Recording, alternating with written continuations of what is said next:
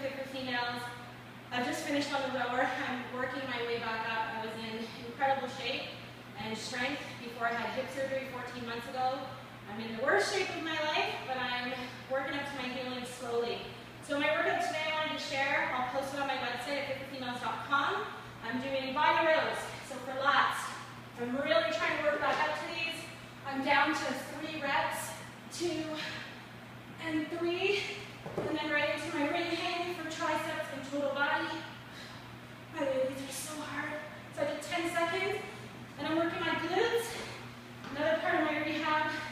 So these are just to work strong glutes, abs tight, pushing, and then kettlebell. I'm only up to 25 right now. Big swings, chest up. I gotta get this going. I'm tired.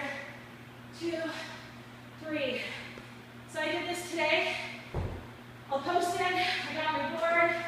I'm working my time. Keep working on it, guys, especially those of you who've had surgery, or even if you're out of shape and you're trying to get back. Follow me at fitforfemales.com.